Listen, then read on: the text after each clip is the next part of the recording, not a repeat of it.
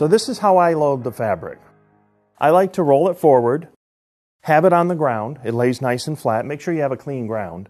And then I place the loading accessory, or the threader, on the ground flat. And then I lift the flaps completely. And then I slide this underneath the fabric, close the flaps, and this is all ready to go. Just make sure you're pretty much right in the center with this. You don't want to have one of the edges too far off so that it gets kind of caught on the corner of the printer. You want to make sure that the edges have free travel. And then this is ready to go.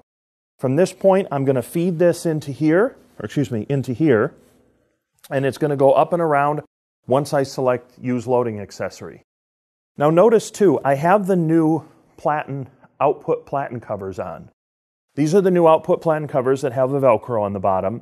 They also function with the felt that's on there, that if you're going to do long runs of fabric, you put these on. The reason you put them on is because fabric creates a lot of condensation. You're going to be running, say, 200% density. And if you're doing really long runs on fabric, that condensation accumulates and it can cause it to kind of come down off the fabric, and it creates a little pool of sort of like it feels almost like a greasy water. That is something you want the fabric that's on these platen covers to catch. That sort of greasy water is condensation. It's basically water evaporating. And that's going to have to get on those felt covers, because otherwise it could get on the platen itself, work its way down the platen as a drip, and then leave like a little stain mark on the fabric. You don't want that. Short runs, I wouldn't be too concerned. But if I'm going to run a pretty good size run, I'm definitely going to put these platen covers on.